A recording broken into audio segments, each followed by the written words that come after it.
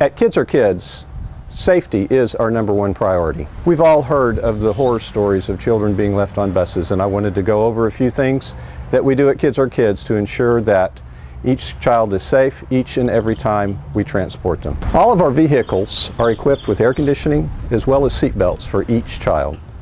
Our bus drivers also have cell phones with them in the event that there is a need to contact a parent or a school for any situation that may arise. You'll see in the video that each time a child boards the bus driver does a name-to-face recognition, checks off on a list.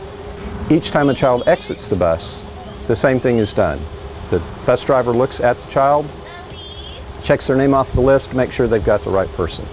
You'll also notice that after the children exit the bus, a member of management walks all the way to the back to make sure that nothing is left behind.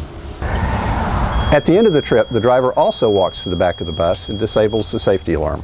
This alarm is installed on all of our passenger buses, and it requires the driver to walk to the back to disable it. When they do that, they're able to check all the seats underneath, make sure that nobody is left behind.